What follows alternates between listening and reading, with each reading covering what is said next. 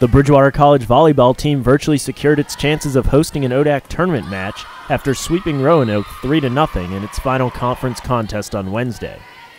In the first game, the Eagles hit 300 with 12 kills on 30 attempts to claim the set by a double-digit margin, 25-13.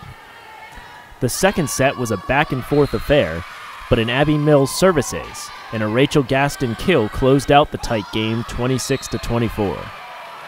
Bridgewater won the third set by a score of 25-21, as Rachel Kinsey and Gaston exchanged kills to complete the Eagles' 14th shutout victory of the season.